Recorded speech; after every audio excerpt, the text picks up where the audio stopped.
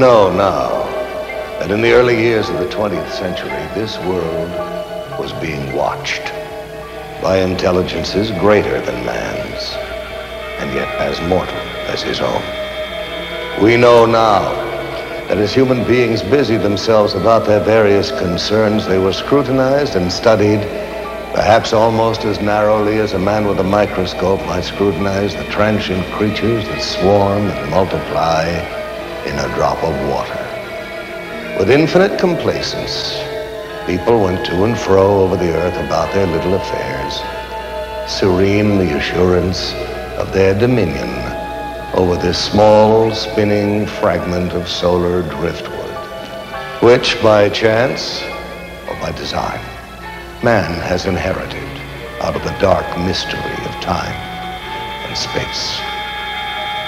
Yet across an immense ethereal gulf, minds that are to our minds as ours are to the beasts in the jungle, intellects vast, cool, and unsympathetic, regarded this earth with envious eyes, and slowly and surely drew their plans against us. So began a science fiction bestseller published more than 75 years ago, H.G. Wells's War of the Worlds. It was written and read as harmless entertainment. Science fiction was just becoming popular. Fairy tales for adults. And yet that world of science fiction is all around us right now, less fictional with every passing day. The evidence is here. Our planet is indeed being visited by intelligences greater than man's. They travel in spaceships, in flying saucers. People all around the world are seeing these craft. The Italians call them disci volanti, the French soucoupe volant, the Russians letayushchi targelki. In America, we call them UFOs. There are literally thousands of police and pilot reports of UFOs, and over 900 landing trace cases have been documented. Cases where soil chemistry has changed. Swirled circles that testify to tremendous centrifugal force where something massive landed. But what? The military spokesmen of the great powers are suspiciously silent. Only one thing is certain. No earthly power has built aircraft that execute right-angled turns at supersonic speeds. And such craft are consistently seen and photographed tracking our test planes and space vehicles. Where do these alien craft come from? And what are their powers? And why are they visiting us? Are they perhaps reminding us that we are part of a vast cosmic connection, that we have links, even kinship, with worlds beyond Earth? Or are they, as more and more people believe, trying to tell us that the knowledge we need to survive, to grow, is right here on planet Earth, hidden in our science and in our past? Our planet is in crisis, and some say all this has happened before, a long, long time ago, to that mysterious, fabled land, the lost continent of Atlantis. In the 4th century BC, Plato in his dialogues vividly described an island continent beyond the Pillars of Hercules called Atlantis. Ancient Mesopotamian tablets refer to a land destroyed by the Great Flood. The Book of Genesis, the Koran, Mayan legends, the Epic of Gilgamesh, all speak of this once flourishing civilization, whose science, it is said, surpassed ours at the moment of its destruction. What became of Atlantis? According to the records of Egyptian priests, in one cataclysmic day and night, the entire continent sank into the depths of the ocean. Russian physicist Immanuel Velikovsky has suggested that Atlantis became the lost continent after a shift in the Earth's axis.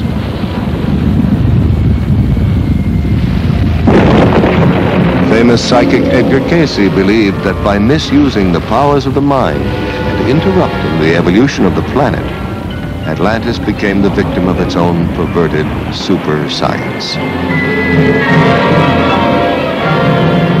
And the people of Atlantis, what happened to them? Were they all destroyed? Or did some survive the Holocaust and migrate by sea and air to other lands? Did some Atlanteans retreat into the ocean and establish a magnificent undersea kingdom that still flourishes there today? Or did they, with their advanced technology, escape into outer space? And have they perhaps, since man first left records on cave walls, been returning in their spaceships to observe us as we build the new Atlantis?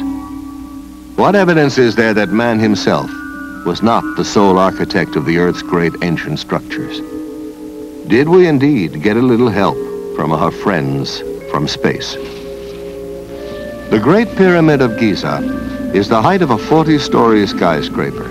It's built with 2.25 million stone blocks, some weighing 24,000 pounds apiece. Blocks supposedly hauled hundreds of miles by slaves and beasts of burden. And what of the knowledge necessary for the construction of such a monument? We know now that the Great Pyramid was built facing true north in the exact center of the land map of the world. Not the known world of 2575 BC, but the entire world as we know it today. The only way its architects could have derived such calculations would have been to survey the Earth from high in the air, make a global map, project it flat, then draw meridians through the precise center of the map's land surface. Either that or the information was provided for them by someone else, someone capable of aerial reconnaissance. Some of the pyramids in Spanish America, land of the ancient Mayan, Aztec, and Toltec civilizations, predate even those of Egypt. Tiwanaku, the oldest city in South America, is said to have been constructed by a race of giants whose homeland was destroyed by a great flood.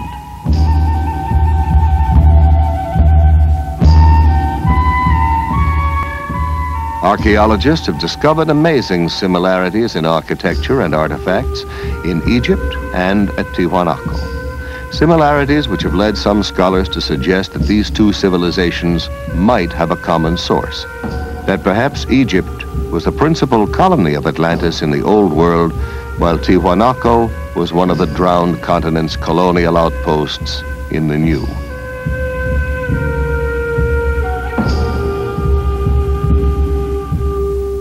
The sacred books and folklore of widely separated lands all tell of days when gods visited this planet wrapped in clouds or conveyed by fiery chariots. Are the gigantic statues on Easter Island faithful representations of ancient astronauts or Atlantean giants? And what of Stonehenge, Neolithic computer of the Druids? The parallel is not far-fetched, for it would take an IBM computer to decipher the functions of this calendar monument, to predict coming eclipses from the complex alignment of the massive stone slabs, each marking a position of the sun and the moon. And more astonishing, the inner measurements of Stonehenge in England and the dimensions of the Great Pyramid in Egypt both indicate the precise number of days in a solar year, which seems to suggest that the architects of these distant structures had access to the same information, perhaps even worked from a master set of blueprints. The question is, why?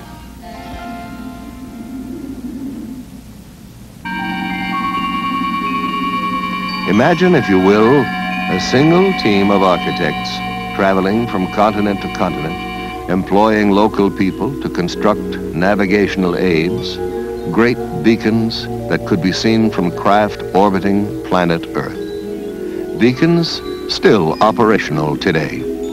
Certainly the most permanent evidence that advanced civilizations have been visiting this planet since ancient times may be seen in these time-defying monuments, a world apart. But let us consider what is happening in our skies today. It was exactly 8:05 p.m. when Air Defense Command received word that a mysterious light was hovering low on the horizon just northeast of Rapid City, South Dakota. Radar operators at Ellsworth Air Force Base shifted their attention to the northeast quadrant of the sky and immediately picked up an unidentified target. Air Traffic Control quickly contacted an F-84 patrolling in the west, asked for an interception, and vectored the jet toward the UFO. A moment later, the jet's radar picked up the unidentified return and locked on. The plane was just 3 miles from its target when the light suddenly moved away with a fantastic burst of speed. The pursuit lasted for 120 miles, but the jet could not gain on the object. Finally, the pilot abandoned the chase. At ground control, the fascinated radar men watched the unknown object change direction and trailed the jet back to the airfield.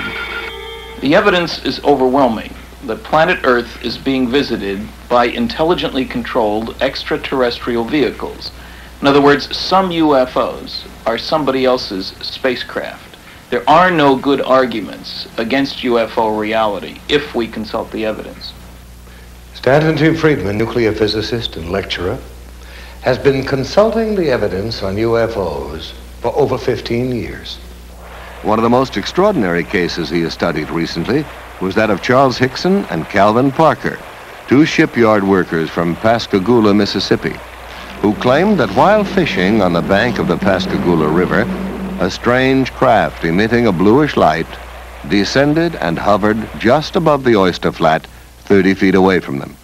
Hickson later described how 3 silvery creatures floated out of the craft, grabbed him, and floated him aboard. There was some kind of zipping sound, and when I turned around in this area out here, about 40 or 50 feet out there, there was some kind of craft, you know. It looked like it was going to come right onto the ground. But it came on down and hovered about a foot and a half or 2 feet off of the ground.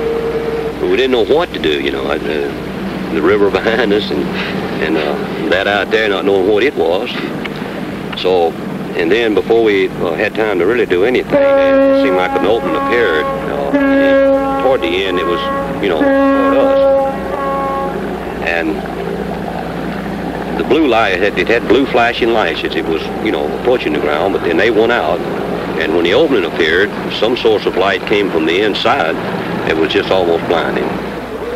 Some UFO reports are hard even for governments to dismiss, especially when there are photographs to support the witnesses. At approximately 15 minutes to 10 Monday evening, several citizens from the East Los Angeles area phoned our station and stated that they were observing what they thought was an unidentified flying object. After receiving several of these phone calls, Officer Weinkoop and I were dispatched into the East Los Angeles area to investigate these possible sightings. We observed the object traveling in a southwesterly direction and gave pursuit of the object. While in pursuit, I was passenger officer and I was broadcasting a pursuit to my division watch commander, Sergeant Tigroin of Hollenbeck Division, LAPD. During the pursuit, I managed to take one photograph. This photograph negative was booked into police property using this report and this divisional record number. The spacecraft was oval shaped on top and underneath, like a large pancake blown up in the middle. It did not have any dome like many of them have reported to have had. And it seemed to be about 200 feet in diameter and about 30 feet high.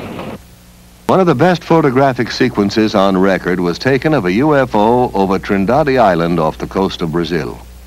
Military and civilian observers on the Brazilian training ship Almirante Saldanha saw this metallic craft nearly 150 feet long moving in over the sea to circle the island. A professional photographer aboard the ship grabbed his camera and took these photographs, which were officially released to the world by Juscelino Kubitschek, then president of Brazil, as authentic UFO pictures. Evidence of UFO activity over water mounts steadily. Jacques Cousteau has reportedly investigated UFO sightings over South America's Lake Titicaca. Thor Heyerdahl saw strange glowing masses underwater during his famous Kon-Tiki voyage. And there are literally hundreds of reports from marine scientists and ship's crews of mysterious undersea craft. What is the connection between UFOs and water? Are extraterrestrials using the oceans of our world as highly developed bases for successive space expeditions?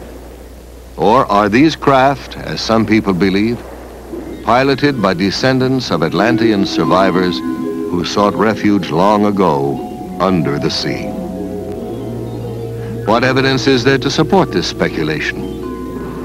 We now have the means to explore our ocean floors, and divers have located vast stretches of what appear to be the paving stones of giants. Stones as huge as the blocks that built the pyramids, crisscrossing the ocean bed in mid-Atlantic. Archaeologists have found the walkways and pillars of an ancient sunken temple off the coast of Bimini in the Bahamas. Are these undersea structures traces of one of the cities of Atlantis? Consider the mysterious triangle-shaped area in the Caribbean Sea that extends from the edge of the Gulf Stream about 150 miles east of Fort Lauderdale, Florida, to 40 degrees west latitude in the mid-Atlantic. Known in olden times as the Sargasso Sea, this area is a graveyard of the unexplained. It's a place where strange things happen to compasses. Strange things happen to time. Down through the centuries, this watery graveyard has claimed Spanish galleons, windjammers, steamships, supertankers, pleasure yachts, and aircraft. Almost all disappeared without trace, as if the tentacles of some mythical monster had reached out and seized them. This area is known today as the Bermuda Triangle, or Devil's Triangle. On December 5th, 1945, 5 TBM Avenger torpedo bombers under the command of Lieutenant Charles C. Taylor took off from Fort Lauderdale Naval Air Station on a routine navigational mission. Surface winds of 20 knots, skies clear, visibility unlimited. Suddenly, just 15 minutes before the flight was due to land, Fort Lauderdale Tower picked up Lieutenant Taylor's frantic voice. The time, 4 p.m. Calling the tower. This is an emergency. We seem to be off course. We cannot see land. Repeat, we cannot see land. What is your position? We're not sure of our position. We can't be sure just where we are. We seem to be lost. Assume bearing due west. Well, we don't know which way is west. Everything is wrong. We can't be sure of any direction. Looks like we're entering white water now. I tell you, we're completely lost. Then, at 4:25 p.m.,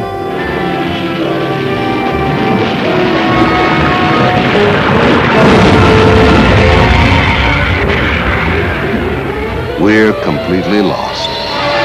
And then, silence forever. Immediately, the Navy dispatched a Martin PBM Mariner flying boat, a huge craft with electronic tracking gear, with enough fuel to remain airborne for 24 hours. Aboard, a crew of 13. By 7:04 p.m., the Mariner 2 was missing. In 3 short hours, the Triangle had literally swallowed up 6 planes and 27 trained men.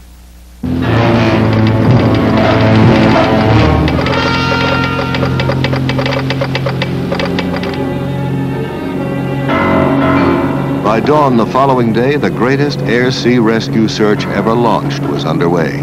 242 aircraft and 18 ships scoured the area known as the Devil's Triangle, but not a trace was found. Not an oil slick, not a piece of wreckage, not a life raft. Nothing.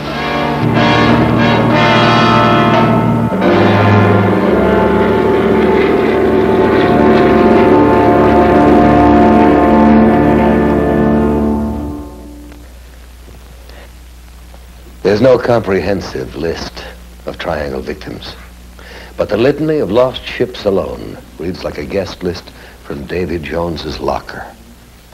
United States ship Nina, United States ship Grampus, the steamship Santa Clara, Star Ariel, the Home Sweet Home, the steamships Hewitt, Corner, Slocum, the Marine Sulphur Queen, the Southern District, the City Bell, the George Boston, the Raifuku Maru, and on and on and on.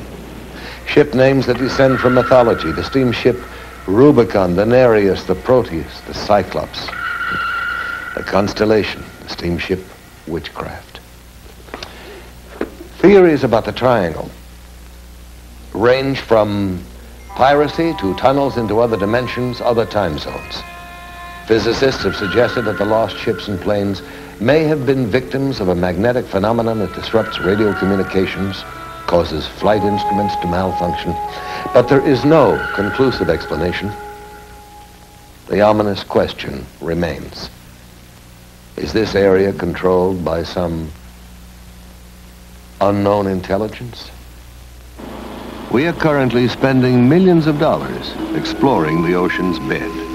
Project Moho drilled 600-foot shafts beneath 12,000 feet of water in an attempt to decode the mysteries of the Earth's crust. And along with archaeologists and oceanographers, parapsychologists are joining in the search to locate evidence of the legendary lost continent of Atlantis.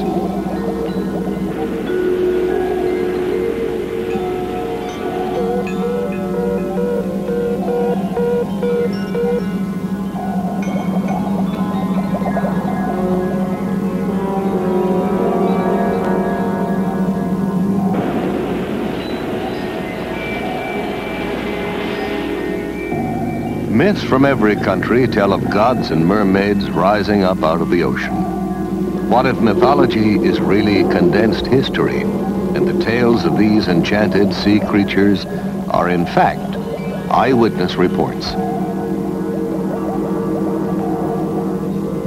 What if the whale that snatched Jonah from the raging sea was actually an underwater craft?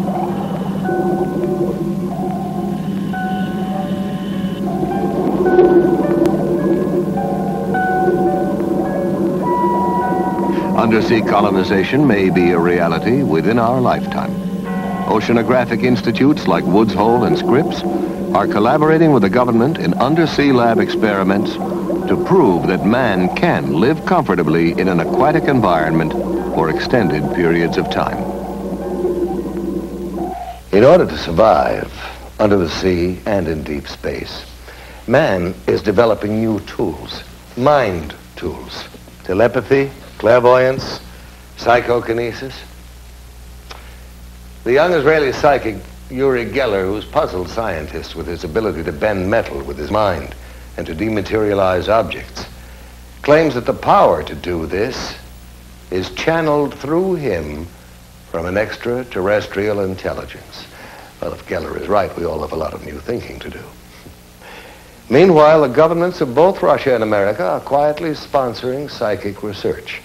Both countries have seriously considered using telepathy, the direct transference of thought from one mind to another, as a means of communicating with submarines and spaceships. Another country where ESP research is being carried out with the utmost objectivity is Czechoslovakia.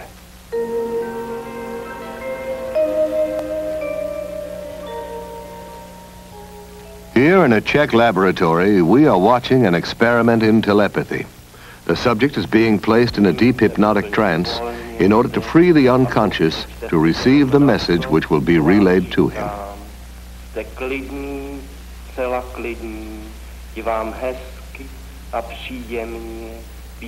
First, the subject is placed in a deep hypnotic trance.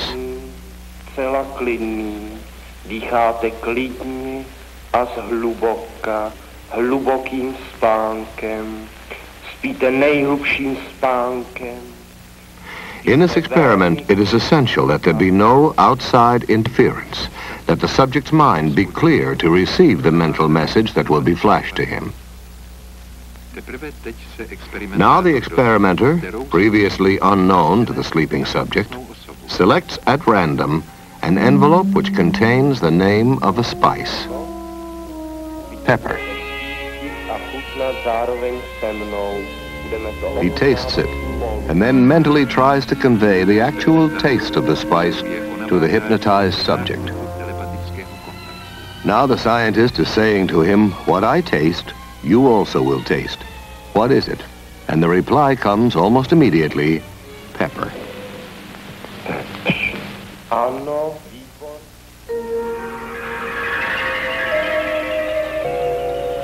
Psychokinesis, the ability to move physical objects with the force of the mind, is also a subject of intense interest to science and to the military.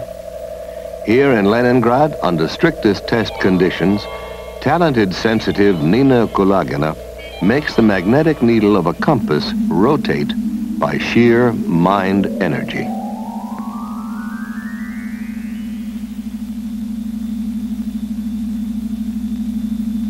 Russian scientists have found that while demonstrating this ability, the magnetic field surrounding Madame Kulagina's body is only 10 times less powerful than that of the Earth itself. Using this same energy, Madame Kulagina can also make non-magnetic objects like these matchsticks, shielded under glass, creep toward her across the table.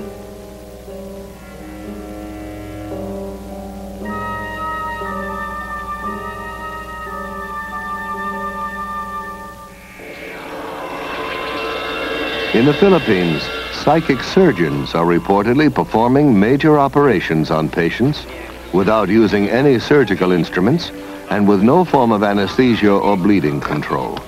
Yet the surgery appears to be painless and paranormal healing takes place almost immediately. The most publicized of the surgeons, Tony Agpoa, is removing a pituitary tumor from the forehead of a California businessman, Donald Westerbeck, who flew to the Philippines after doctors had warned him of the risks involved in traditional surgery. Here in Westerbeck's own voice is his description of the result of his operation. When I came to the Philippines, I was very dubious about this entire process, but I felt that it would be a shame to have the operation first and find there was any truth to the Philippine phenomenon. Whatever comes out may or may not be the right kind of tissue. It may well be symbolic, but it is now 2 years since that operation, and the symptoms, which were progressing quite rapidly, have pretty much disappeared. I know that whatever happened in the Philippines had a certain effect on the progress of what was happening within my head.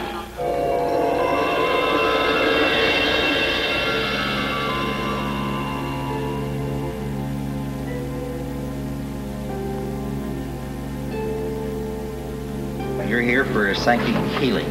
We have healers here who actually laying on of the hands. Now, whatever your ailment will be affected. In some cases sooner, in some cases a little bit later. You'll be subject to psychic healing. You'll also be subject to psychic readings. They'll help us determine what your particular problem happens to be.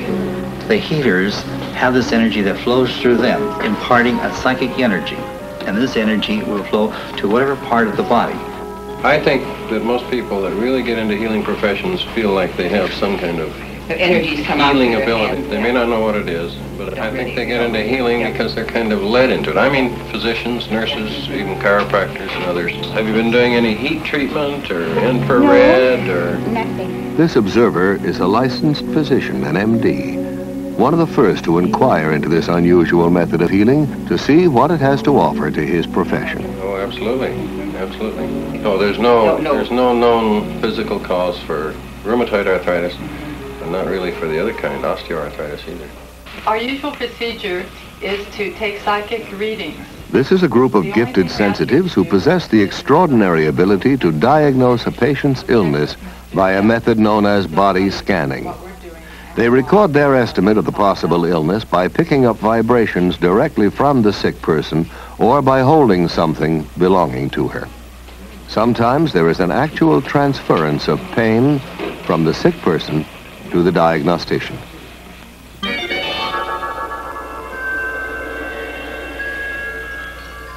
The idea of an energy field or an aura surrounding the human body goes back many centuries. In biblical paintings, artists attempted to depict it by painting halos or aureolae encircling the heads of divine religious figures.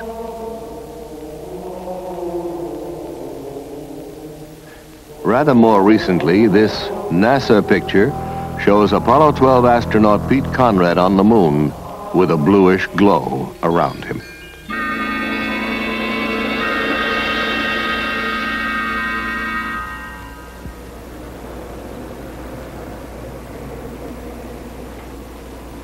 A leading American center of psychic research is the University of California at Los Angeles, where research psychologist Dr. Thelma Moss is experimenting with Kirlian photography, a revolutionary technique invented by Russian scientists Semyon and Valentina Kirlian, which captures on photographic plates the aura or energy field surrounding both organic and inorganic objects. Dr. Moss, could you tell us about your research here at UCLA? We've conducted about almost every area of research in parapsychology. That includes telepathy, thoughts going from mind to mind, moving objects at a distance. Primarily now, we're extremely interested in energy fields around the body. But probably the most fascinating work that we're doing right now has to do with a photographic technique that was first discovered in the Soviet Union called Kirlian photography, or more simply, electrical photography. And we've been able to get some pretty fascinating stuff on moving picture film using this technique, and I'd like to show it for you now, if I may. Okay, I'm going to turn on the film projector here, and we'll be taking a look at some of our work in motion pictures. Due to the efforts of experimental researchers such as Dr. Moss, the technique of Kirlian photography may soon be of practical use in almost every area of physical science. Inorganic objects photograph very differently from organic objects. Coins have a steady corona. We get the illusion that there is movement going around it, but the actual corona itself is static and its boundaries fixed, whereas human beings show a remarkably different effect. This is the right index finger pad, and we can see how brilliantly around his finger there are flares, and the corona keeps changing its pattern. We took a young lady and asked her if she'd get drunk. Here she is, 2 finger pads on her right hand before she's had anything to drink at all. And it is rather a placid effect. After 4 glasses of champagne, we see that she's become considerably brighter and the gaps have closed. And from the backs of her fingers are emitted sparks from time to time. After 8 glasses, she's in a much better state. From the rear projection of her finger pads, there are brilliant effects. Now we tried before and during kissing. This is the left and right, male and female, before kissing, and we can see that the coronas of both are rather dim, with a gap definitely existing between their fingers at the point where they are almost but not quite touching. These same subjects were photographed during a kiss. Their coronas have become considerably brighter and, in fact, are reaching out toward each other, perhaps the woman reaching out a bit more to the man than the man is toward the woman. Here we find an extraordinary example, which doesn't happen very often. Do you notice the red blob of light appearing between the 2 people? In anticipation, we like to think of the kiss to come.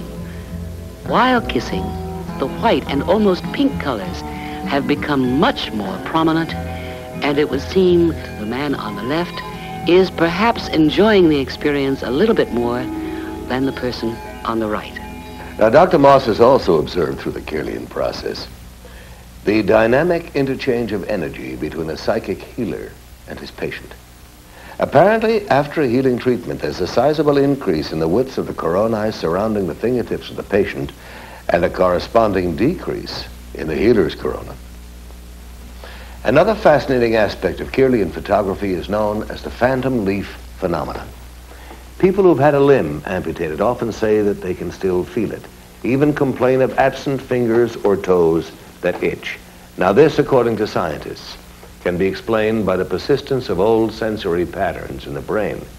But for years, psychics have claimed that they can actually see phantom limbs still attached to the body. And now the Kirlian technique supports their claim. In Dr. Moss's laboratory, first they photographed an intact leaf, then cut away part of the leaf and photographed it again. For a short time, a phantom counterpart of pure energy remained where the leaf had been cut. making up a complete sparkling outline of the whole leaf. One of the most dramatic things in Kirlian photography is the phantom leaf effect. Here is a leaf on the left side. It has been cut. We turn on the Kirlian equipment by placing an electrode, and here we see no phantom. Where the leaf has been cut, there is a kind of gap.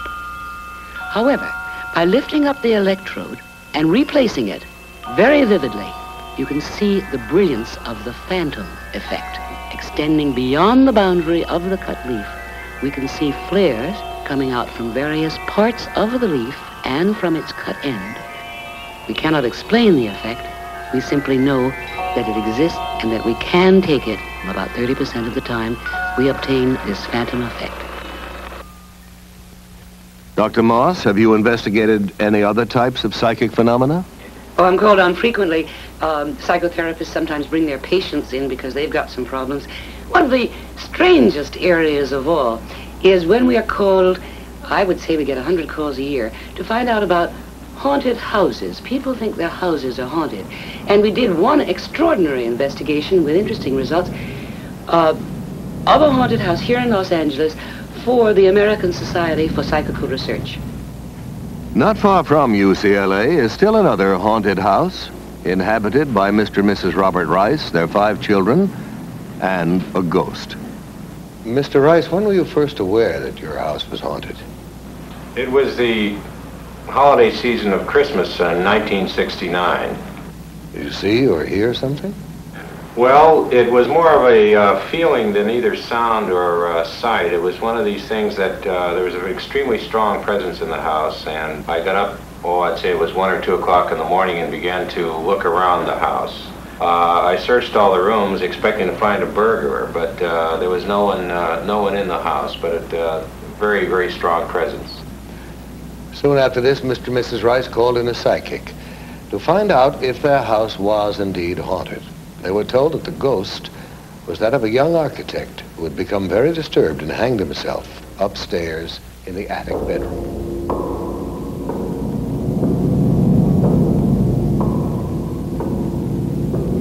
Well, I was working in my studio downstairs. I'm a painter, and this individual had become such a familiar part of our family after a number of years that I more or less tried to communicate with him on working in this painting. I saw a man about 5'7", very thin, dark complected, wearing a white shirt rolled up to the sleeves, open collared dress shirt, dark pants, and black shoes. There was an immediate effect of the painting taking shape. It was almost as if it were directed, although I didn't move my hand.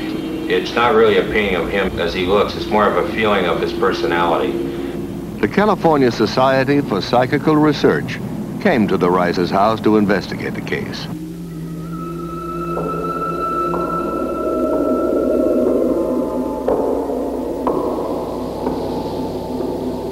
And they went through the house and the different parts of the house, wherever they were, that they felt something, they would record that. They felt very strong feelings of him upstairs where he was supposed to have hung himself. There were unusual noises up and down the stairs, and it sounded like someone walking up and down the stairs.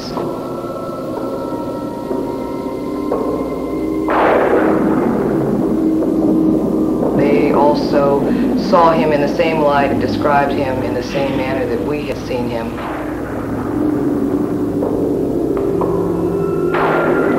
Much of their conclusions concurred with what we had told them ourselves. In view of the 5 children, there are absolutely no problems whatsoever. They're very aware of what's happened. It really doesn't bother them. They're used to the idea. We've never been afraid of him, and it's never bothered us living here, and we've been here for 5 years. Actually, we've kind of enjoyed having him as a silent member of the family.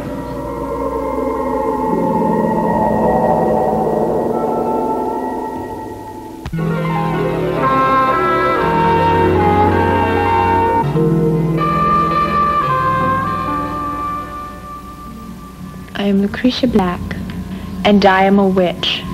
I practice witchcraft. I have always been a witch. I was born a witch, I was raised a witch, and my mother, grandmother, and great-grandmother were all witches. What is a witch? It's a psychic female who can project her energies and invade other people's subconscious minds, forcing them to do things they would not normally do.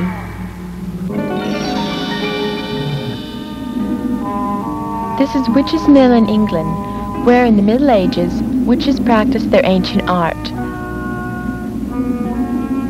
There are witches who worship nature spirits and use plants and herbs to make potions for the sick. Witches who cast spells to dry up a neighbor's cow or blight his crop. Witches who wore charms and amulets to dispel the dark forces. In England, in medieval times, the church burned and hanged witches, blaming them when someone became sick or died. In France, Joan of Arc was burned at the stake because the church was afraid of her amazing psychic powers. Down through the ages, people with psychic ability have been falsely accused of being witches. And as recently as 1970, in San Jose, California, an ordinary Midwestern housewife was charged with practicing witchcraft.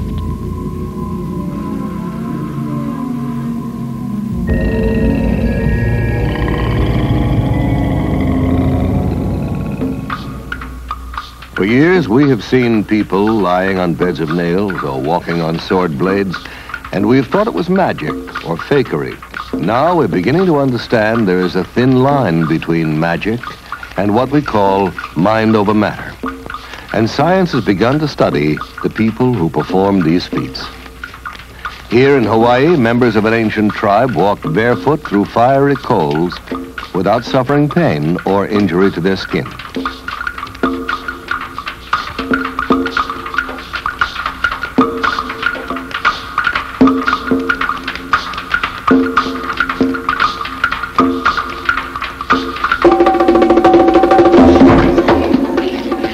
All around the world, highly specialized rituals are performed that tug at the deepest, unreasoning levels of the human mind. In Brazil, voodoo cults still flourish. Ceremonies are enacted where voodoo priests invoke the spirits of the dead to take vengeance on the living. Animal sacrifices, chanting, beating drums incite the crowd to near hysteria.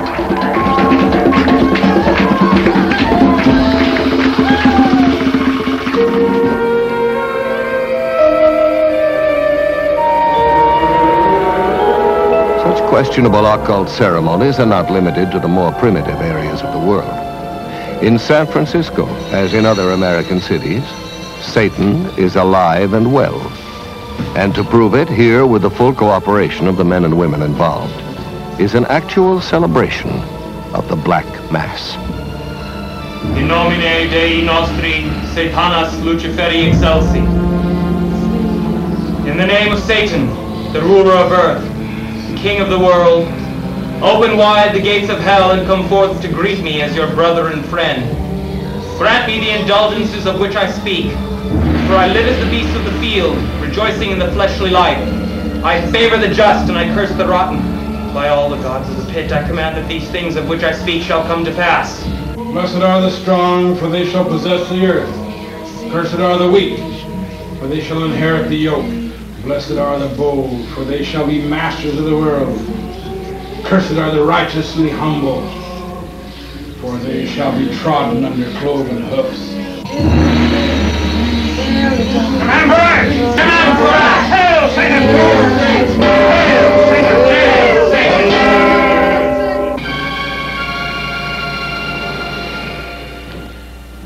Some people still allow themselves to be seduced by the theatrics of dark and sterile practices.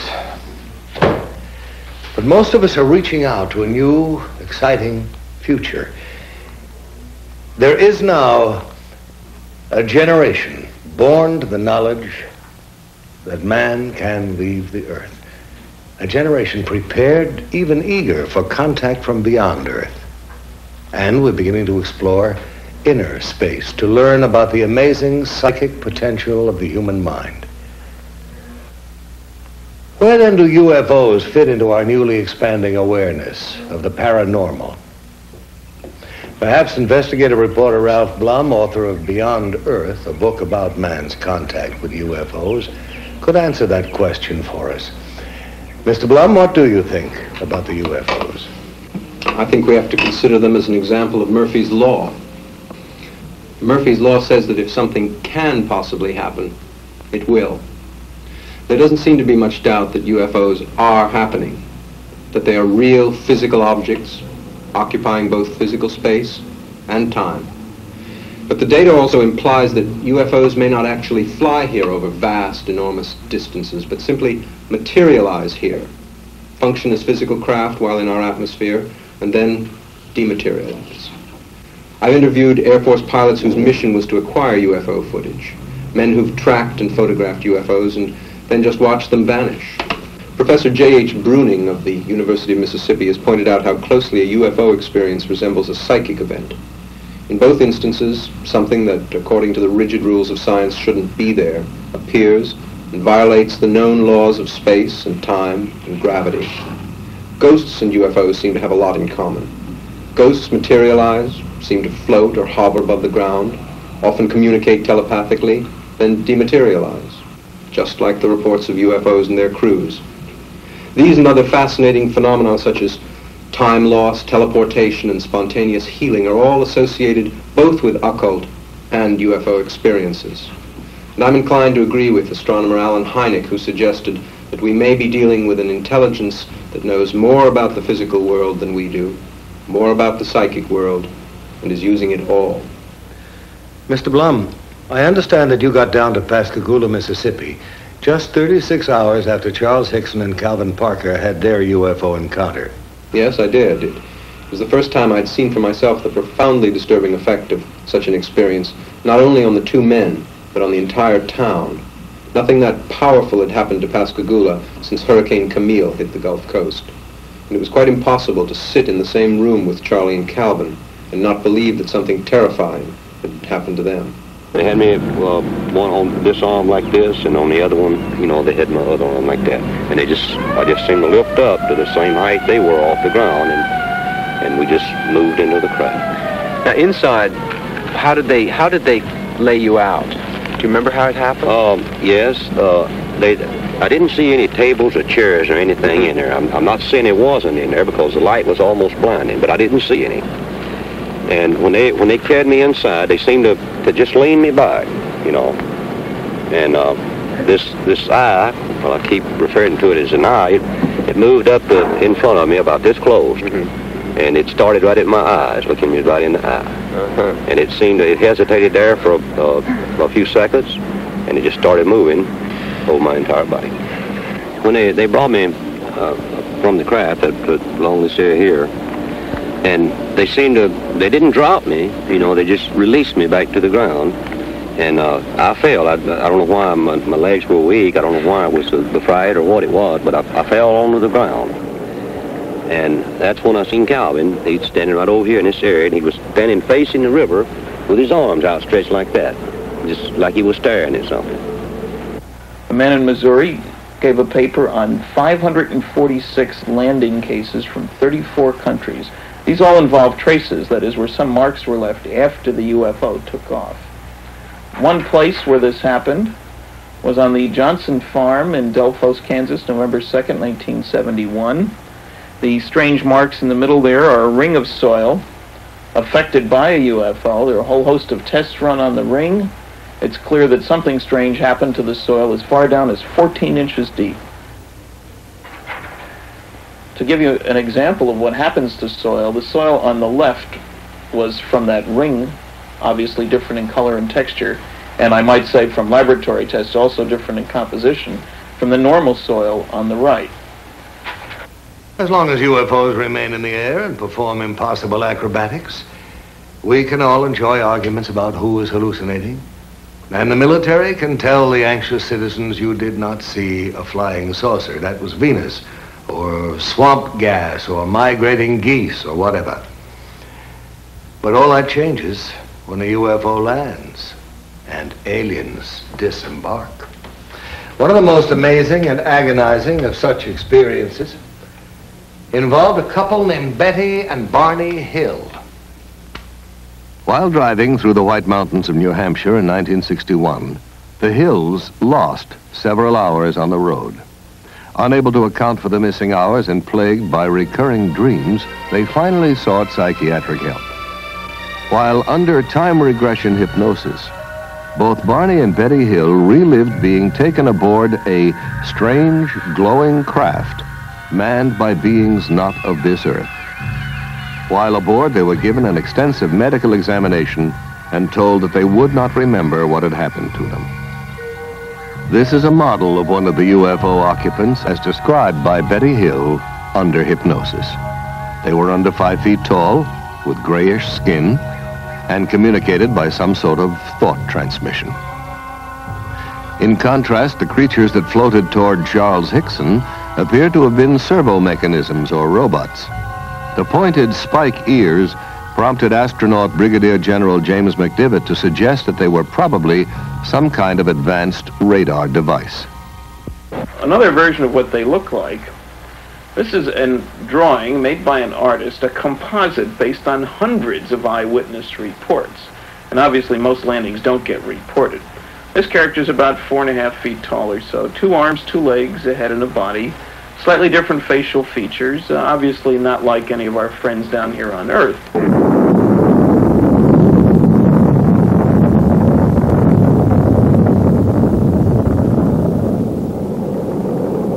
However, there are definite parallels in behavior. They have Earth excursion modules, which behave very like our lunar excursion modules. Take our Apollo program. We have strange-looking flying craft carried on board a launch vehicle. They hover out in the boondocks on the moon, land, a couple of humanoid-looking creatures climb out, wander around, pick up rock samples, play games, then re-enter their craft, lift off, disturbing the soil behind them, rendezvous with the mothership, and zip off toward another planetary body. The same sequence, in fact, that have been observed here by UFO witnesses. One of our pioneer astronauts was Brigadier General James McDivitt. In 1965, General McDivitt spent 4 days in outer space as command pilot of Gemini 4. General McDivitt, have you ever seen a UFO? Yes.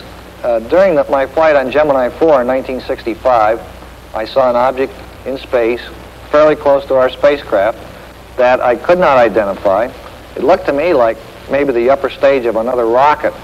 I tried to take some pictures of it, but unfortunately the pictures did not come out properly.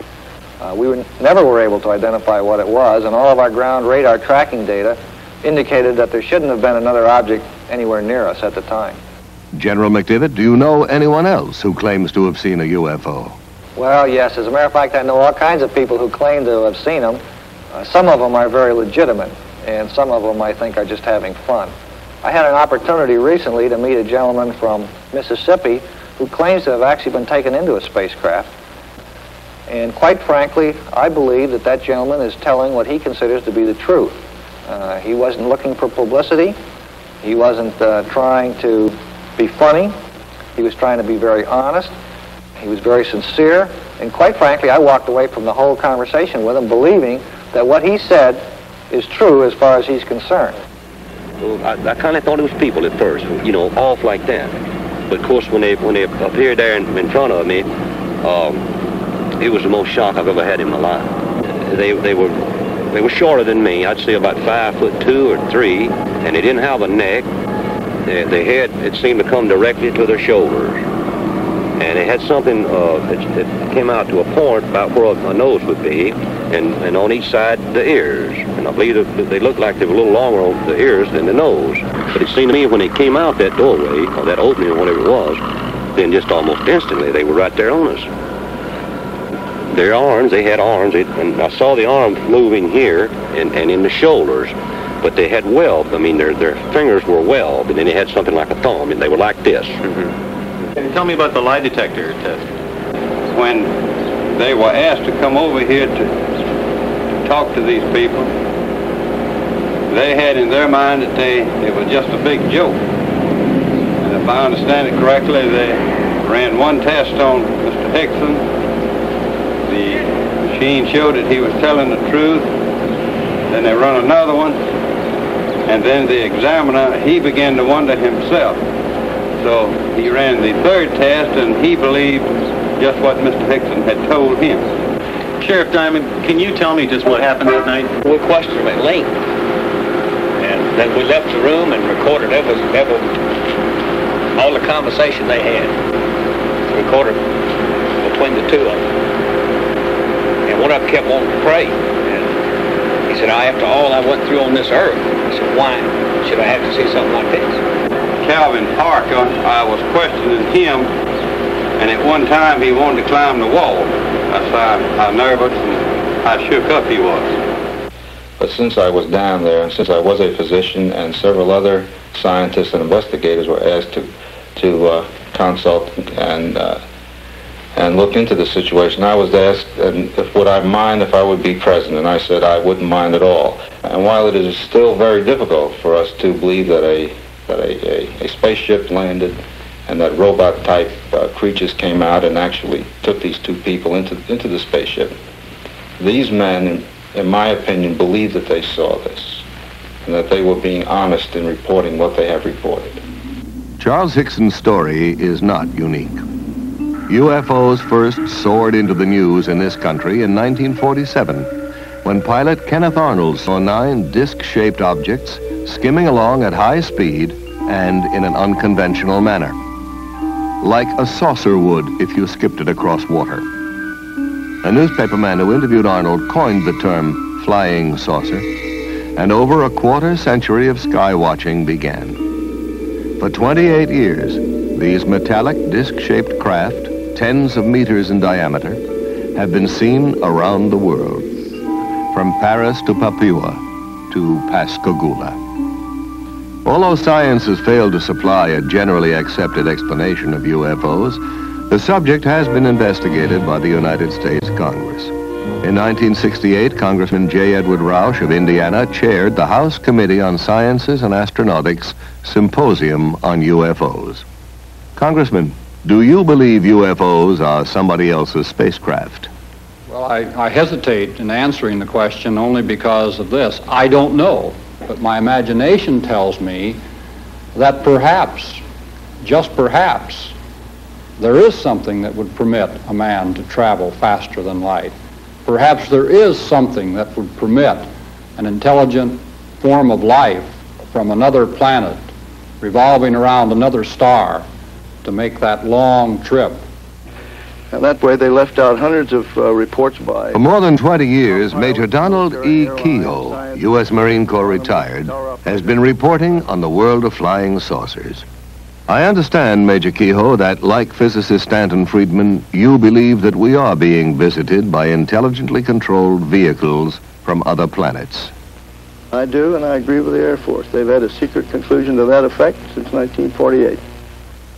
A few years ago, I conducted a symposium here on Capitol Hill, and the participants of this symposium were scientists of some renown.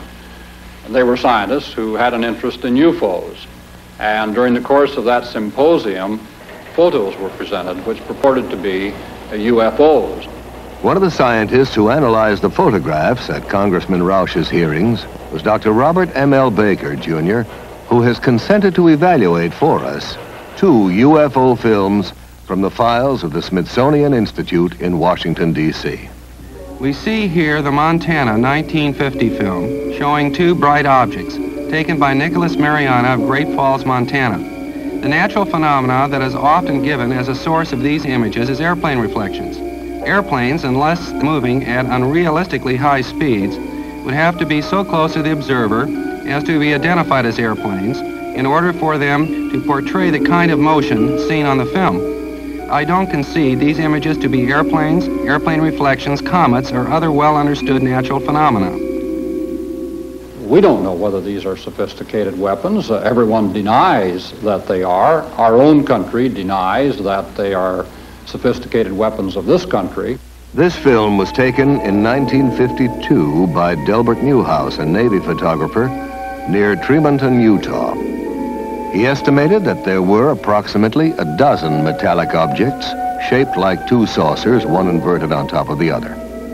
The official explanation was that the objects were a flock of soaring gulls. But Dr. Baker had this to say. Birds, such as gulls, simply don't make the kinds of accelerated turns at high speeds that were measured on the film. There also exists some meteorological data that would indicate that there were no updrafts that could have allowed the birds to maintain flight for long periods by simply spiraling.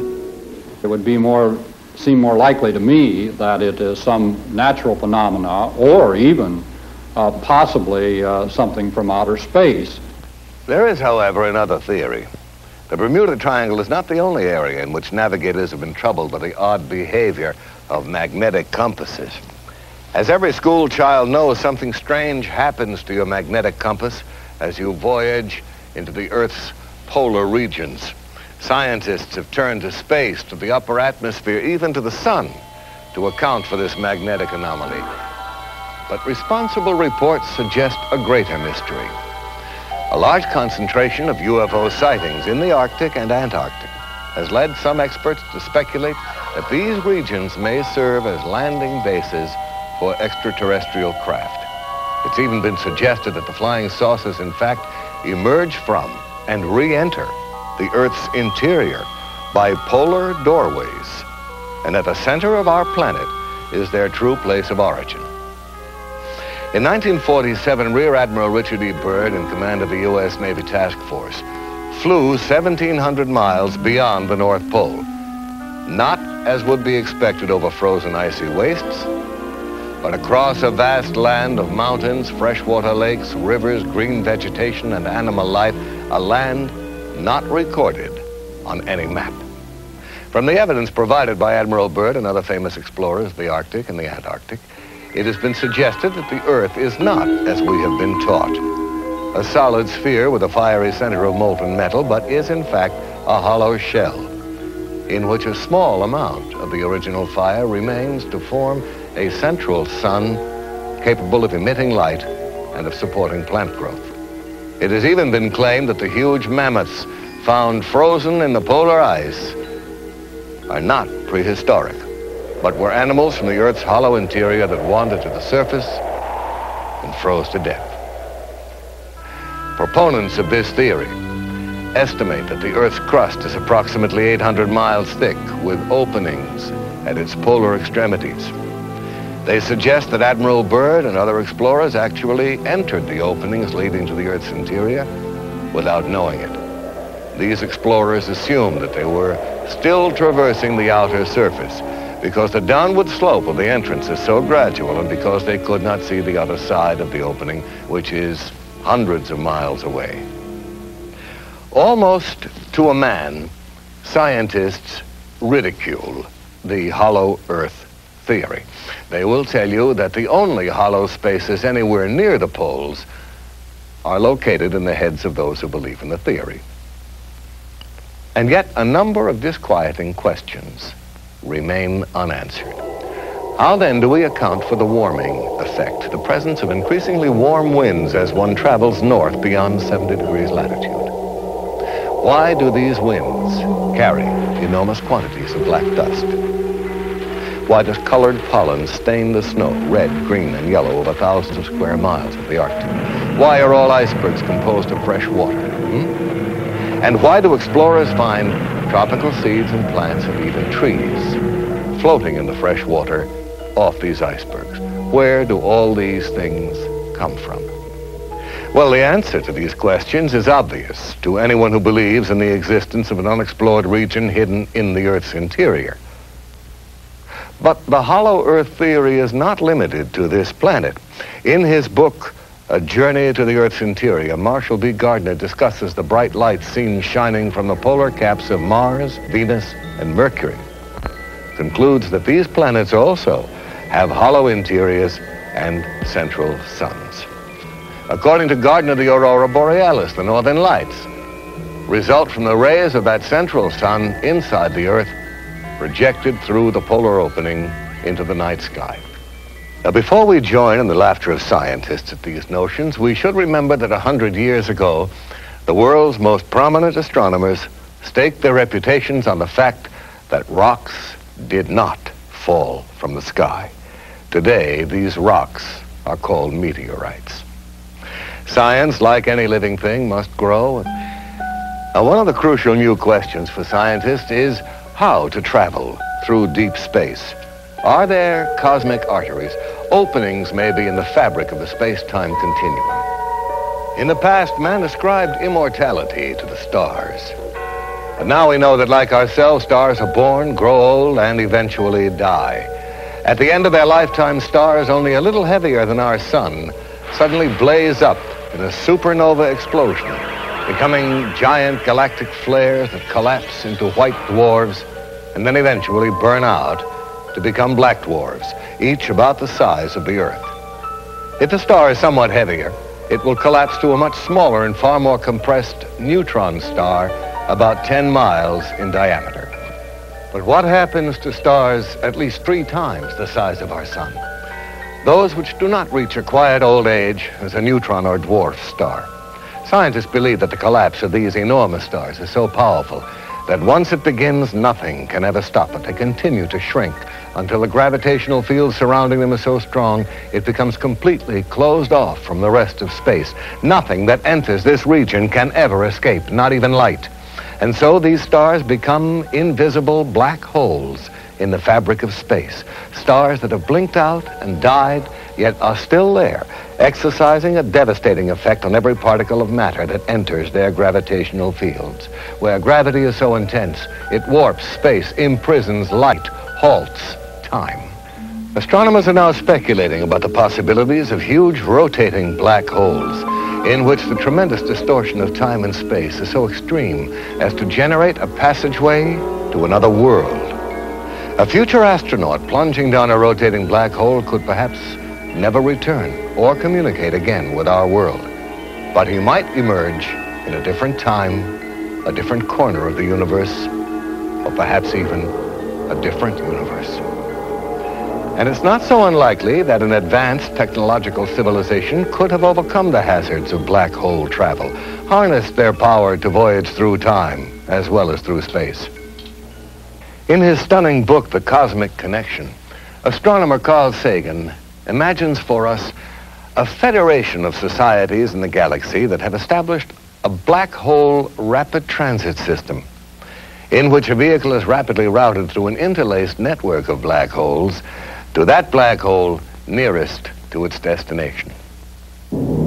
As even more dramatic evidence of interplanetary penetration, we can look to Siberia just after the turn of the century. An unidentified space object hurtled toward Earth at over 30,000 miles an hour. Trailing streams of fire, it broke into our atmosphere, and then came the explosion.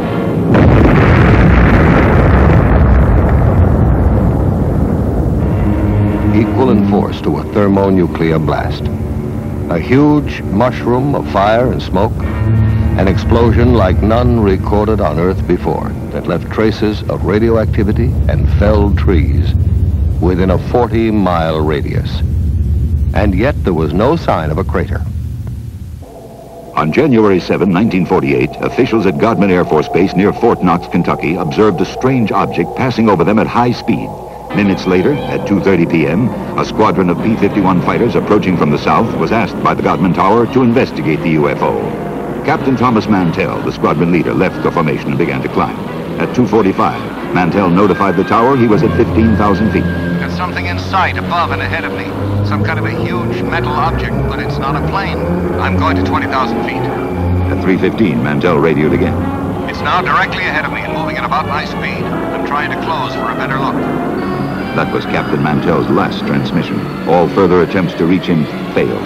Less than an hour later, searchers found the plane. Mantell was dead. His shattered watch had stopped at 3:18. Does our military have in its possession the twisted metal remains of crashed UFOs, the charred bodies of space crewmen? I don't know. There are no easy answers. But one thing is clear. With the formidable resources at its disposal, the American military has to have the best collection of UFO data in the world. And I really think it's time they shared that data with the people. I must say I have some sympathy for the military, especially the Air Force, whose province is, after all, the wild blue yonder. What do you do when something unknown is penetrating your airspace and you can't cope with it? The bureaucratic solution seems to be, when in doubt, classify. But I also have real sympathy with the people who are the victims of this policy, people whose lives will never be the same because they had the courage to report what they saw. I admit some people have been seeing some pretty strange things lately. One of the strangest and most bizarre is the appearance of huge hairy creatures that walk upright on two legs and are frequently sighted in areas where UFO activity has been reported. Somewhere in these dense forests lurks something for whose origin and existence science can offer no earthly explanation. Called Sasquatch in Canada, Bigfoot in the western states, Folk Monster in Arkansas, Momo in Missouri, Skunk Ape in the Florida Everglades, these foul-smelling giants, some of them reportedly 10 feet in height, crash around in the undergrowth, uproot trees, invade logging camps, and terrify witnesses.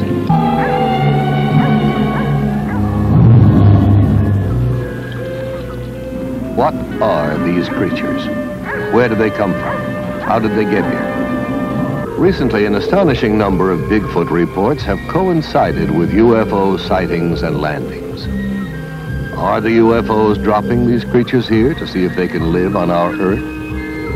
And why has no one found any bones or the remains of one of them? Do these giants, as psychic Peter Herkus claims, decompose into powder when they die? Or are they perhaps picked up again by the UFOs to be examined in alien laboratories?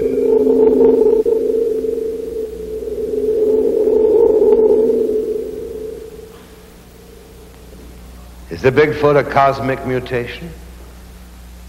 Incredible as this notion may seem, we're contemplating even stranger possibilities in our own laboratories.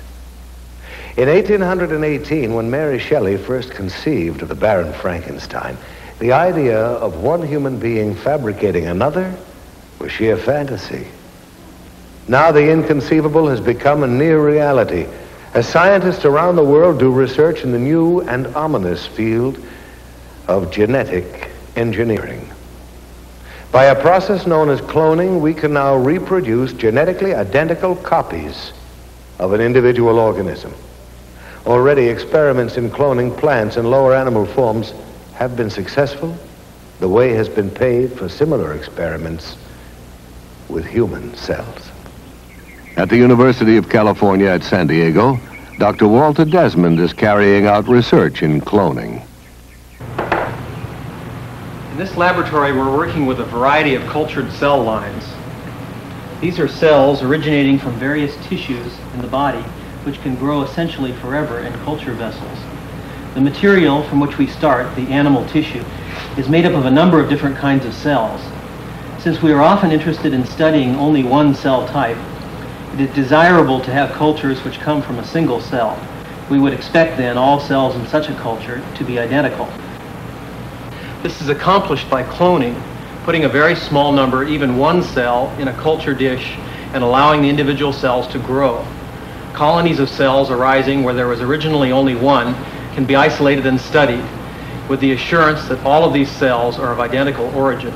There is still some question whether cells of higher animals have this potential. At the University of Indiana, Dr. Janice Brothers has been doing extensive work on the development of lower animal forms, such as salamanders, from a single parental source. Thus, the new specimen salamander grows up to be essentially an identical twin, a generation removed, of the single parent. Axolotls are a type of salamander which come from Lake Yacamoco in Mexico. The axolotl is useful to scientists because many mutations have been described in this animal. The development of each characteristic of the body is controlled by genes. A change in a gene is called a mutation.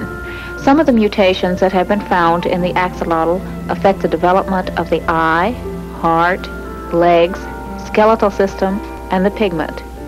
The golden and white axolotls are animals which have pigment mutations.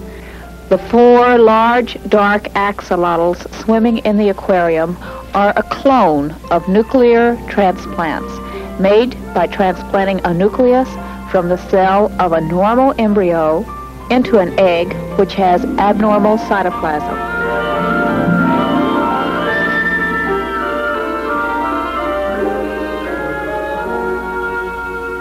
First, man thought that only man possessed communication systems. Then we made friends with the dolphin. And now plants take their place among the communicating life forms of this planet.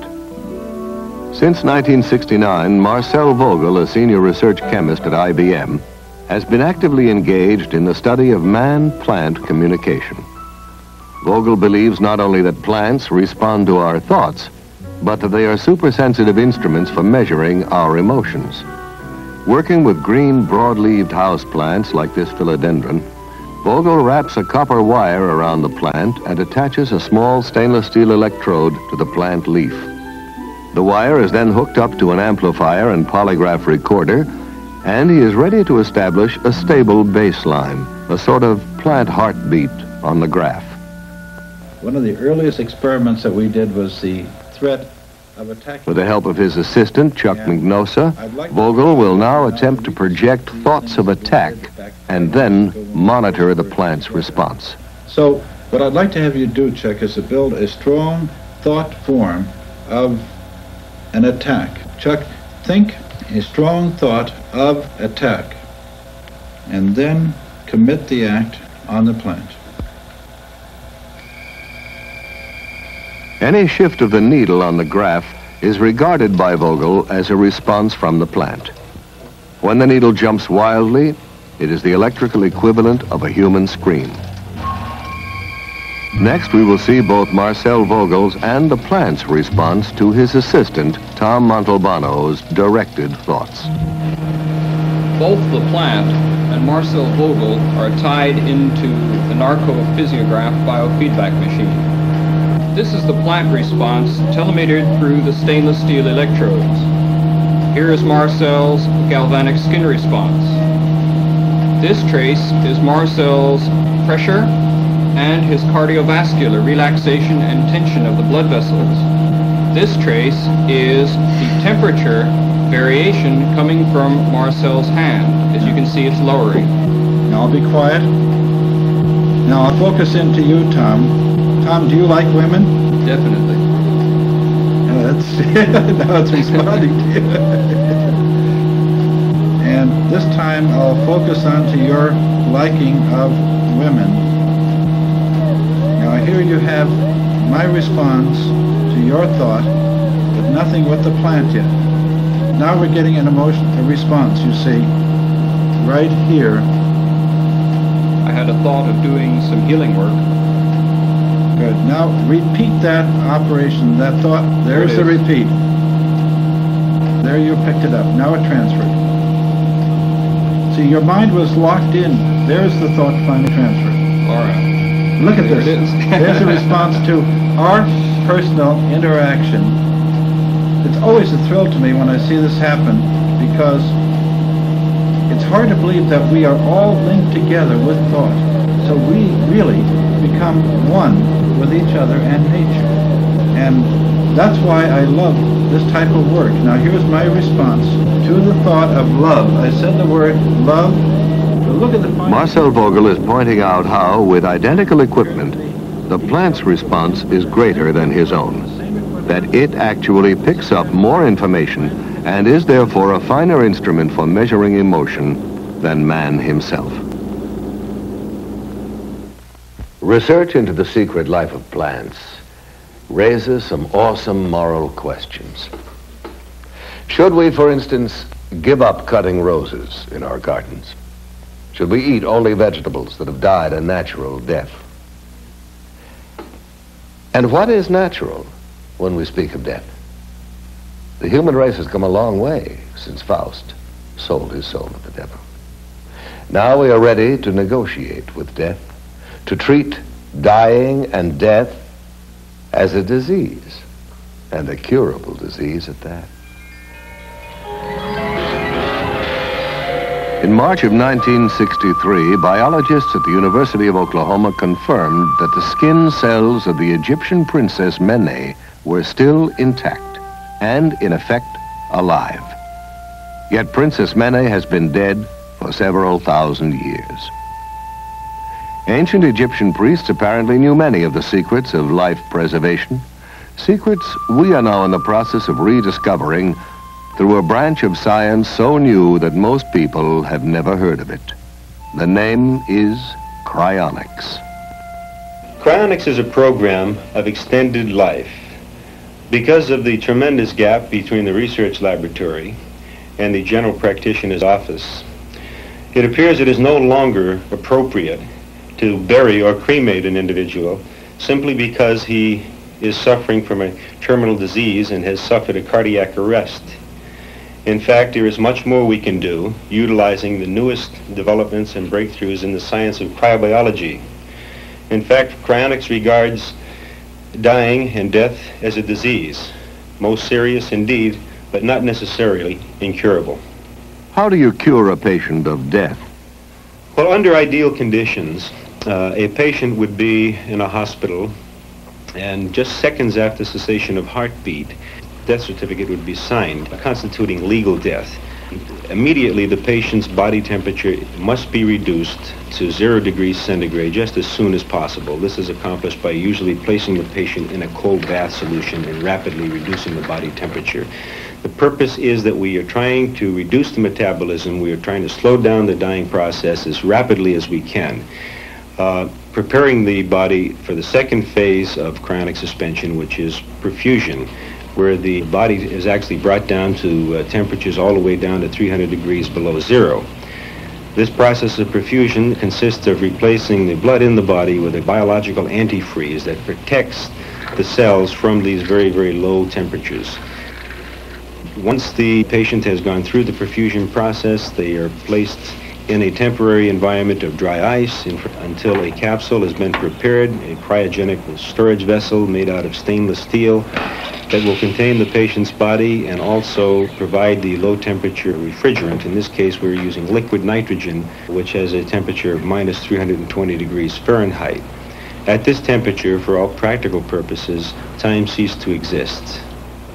We are not in the business or interested at all in freezing dead bodies and trying to bring them back to life. In fact, what we are doing is we are slowing down by utilizing low temperature biology. We are slowing down and stopping the dying process just as soon as it legally becomes possible. The churches are very much in agreement with the objective of extending and saving precious life. Here we have a young lady who was placed in cryonic suspension, and actually the church not only agreed with the procedures, but actually provided a Monsignor to come down and bless the capsule in the hope that indeed that this woman could be saved. How did you become interested in this research, Mr. Nelson? Well, as a child, I was fascinated with the phenomena of hibernation, how animals could survive long, foodless, cold winters.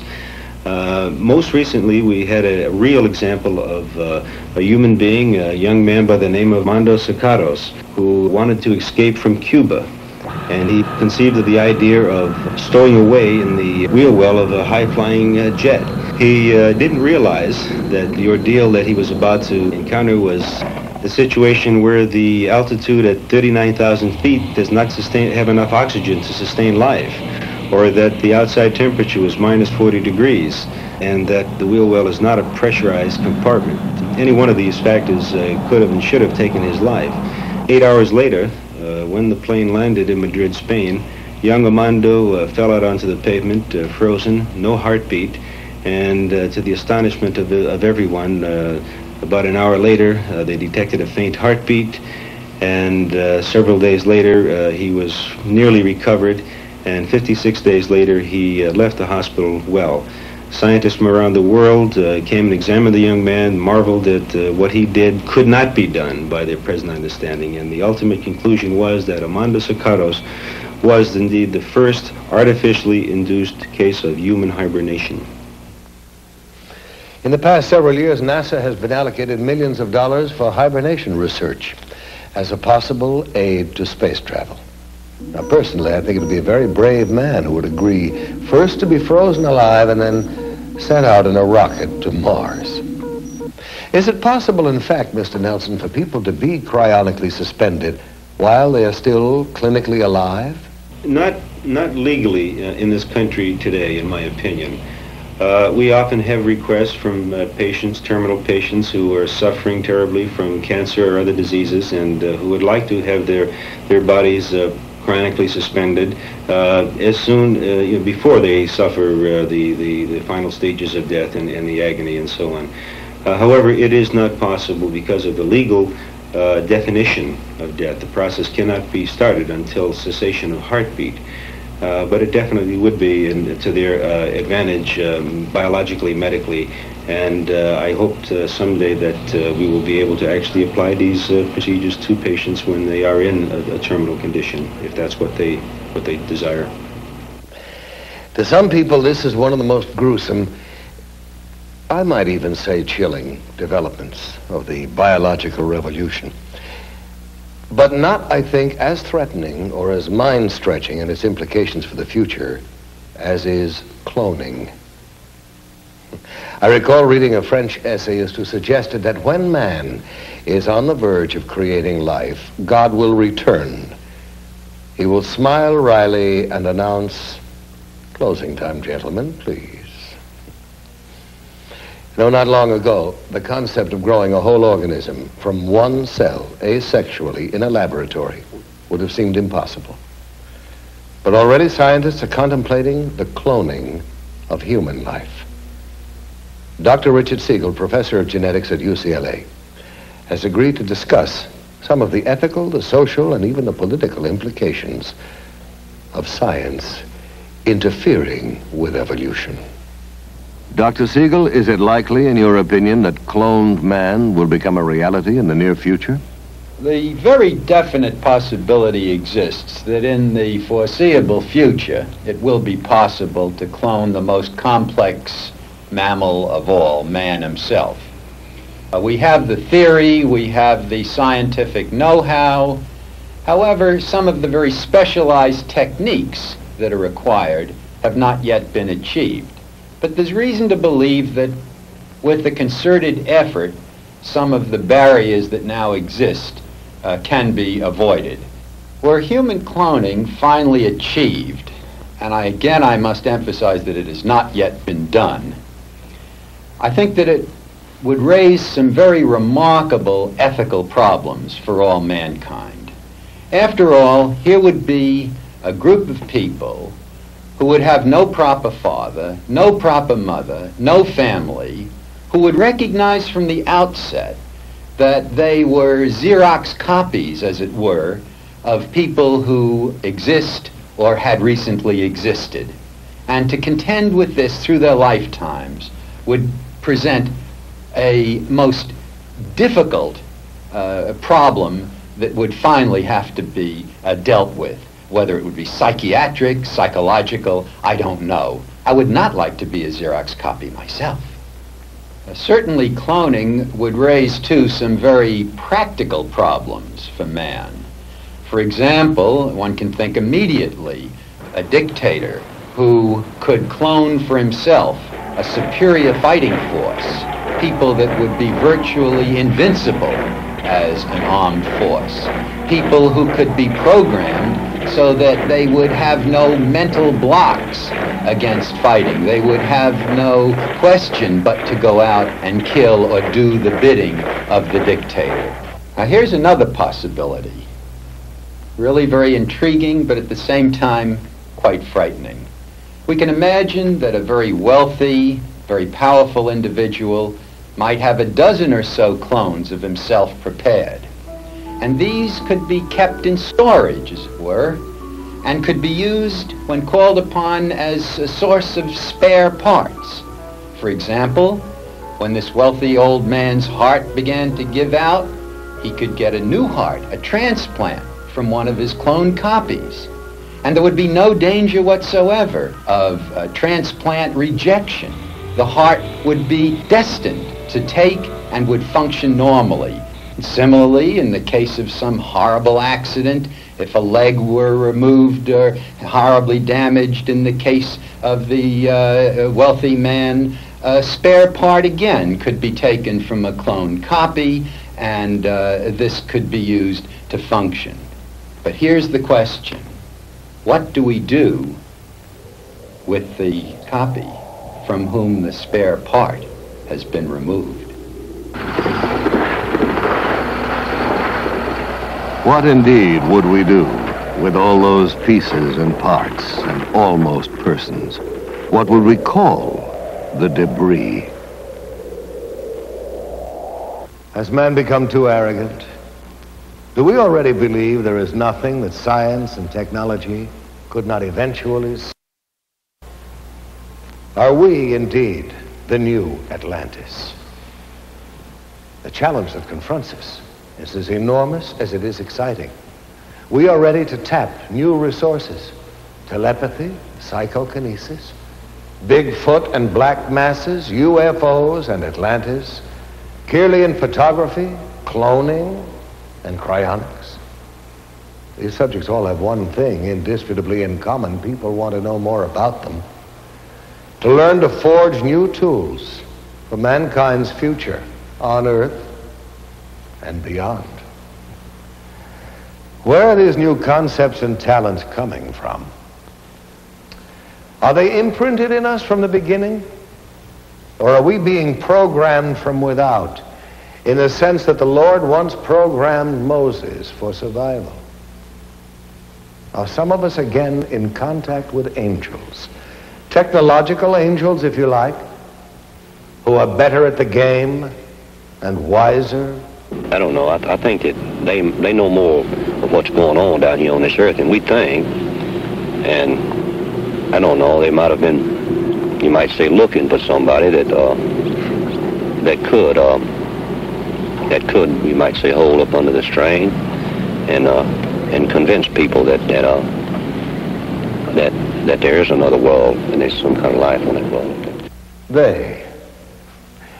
Who are they? Well, we're living in a troubled time. So perhaps the most pleasing theory is that they are from planet Earth itself, from far in the future, when we have at last learned to travel backward in time. I like that. Because if that theory is correct, if they are our own descendants, if they are from the future, why then it means we made it. We survived.